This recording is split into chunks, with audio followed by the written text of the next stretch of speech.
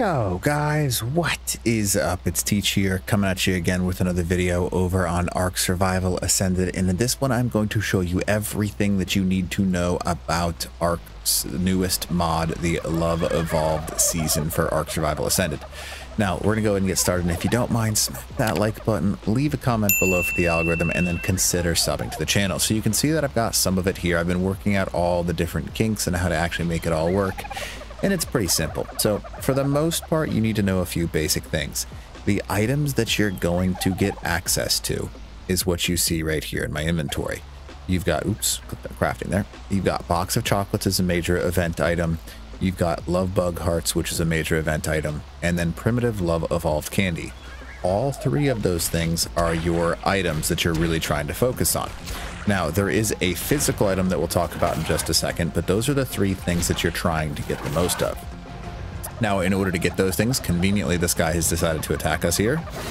But this guy right here, just so you can see it, is a love bug. Now, love bugs were one of the creatures that were introduced inside of this event, and the love bug itself is basically a Rhinognathia, or whatever you want to call it, and they will swim around and then give you some love bugs, love bug hearts at least.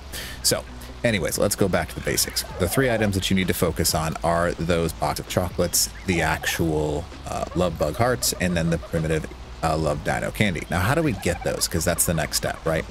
So there are two ways to gather all of the items. The first way is to use your breeding concepts, and you can see that I've got these guys breeding over here. And for each individual mating pair that breeds, there is a 25% chance that they will either drop a primitive love evolved dino candy, or they will drop a box of chocolates. Now, I don't see any in there, so I'm kind of going to skip past that. But if you have a bunch just constantly set on breeding, that 25% chance does happen over time, as you can see that I've been gathering them right here.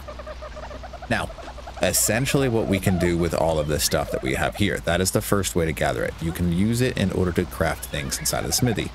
In order to get the more advanced, better way to gather all this stuff, you're going to want to go fishing. Now, you can actually make a, not this way, I want to go this way, I think. Yeah, this way. So you can actually make a fishing pole inside of the smithy now, underneath the holiday tab, and that is called the Lovely Fishing Rod. It is super cheap. You basically just need to kill a few of the love bugs, and those love bugs will give you love bug hearts.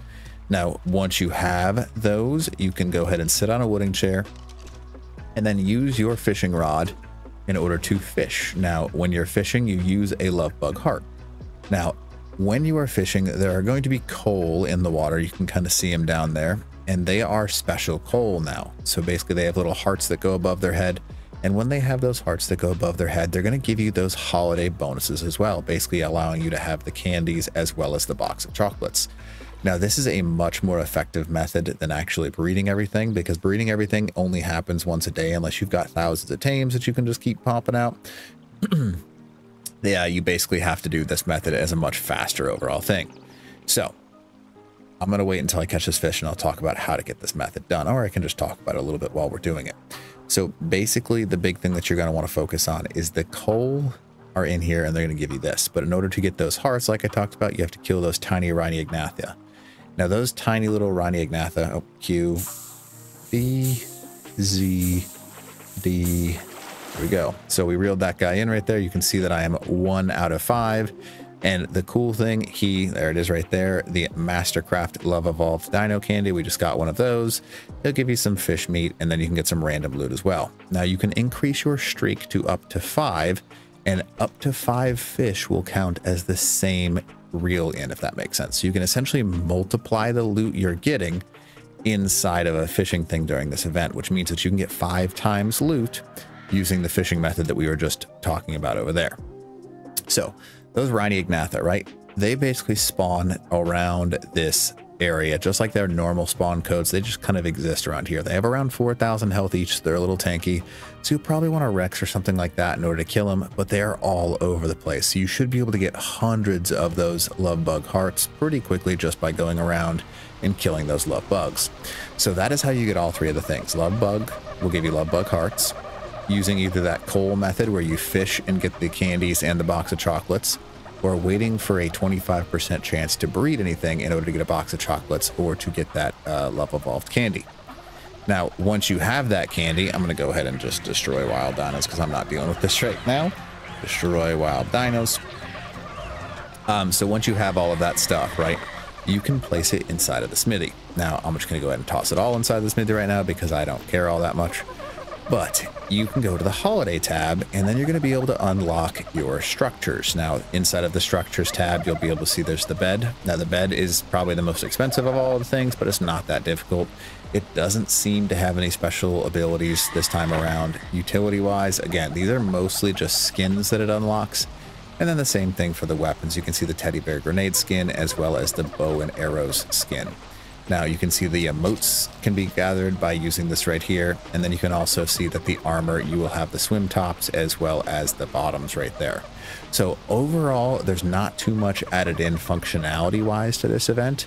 But the big thing that you're going to want to keep an eye on is the actual box of chocolates. It has 3 major features. One, it can increase your taming percentage of something no matter what it is. I think it's like 50%. Then it's also going to reduce mating cooldown by 20%. And it's also going to give you the ability to raise things faster. So it is a really good thing to have those box of chocolates. And yeah, definitely want to use the crap out of those. Now, the next cool thing that you want to keep an eye on. So again, I'll show you right there, right? Advances taming, reduces mating cooldown, and fully heals it from anywhere, right? Now there's a 3-hour cooldown. That 3-hour cooldown, when you use a box of chocolates on something, even if it has 1 health, it'll go back to full, which is kind of crazy, but you know, it is what it is. And then, so a box of chocolates, and then the candy itself will apply special dino colors to whatever dino you're trying to apply it on. And it's also going to give it a movement speed bonus. You can see that the higher level ones are going to have more movement speed. So this one gives a plus 10% movement speed, which is quite a bit considering they removed movement speed. So that's a huge boost that these creatures are going to be able to get. So that is all of the stuff they do. That is what you can get and how to get them. Now, the last thing that I will mention is this event is technically going to go for a week. And then there are a few event emotes that you can get, as well as during the fishing process, you can actually get quite a few cosmetics from the Ammonite, Ankies, Archaeopteryx, Mesopithecus, Moschops. I've gotten a whole bunch of random ones, right? So that is everything that you can do with this one. It's not quite as good in my opinion as the winter one where Santa goes across the sky and you get a whole bunch of loot and stuff like that.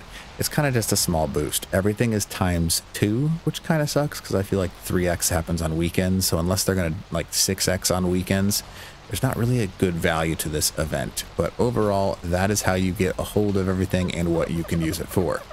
So hopefully this video helps you out. And other than that, teach.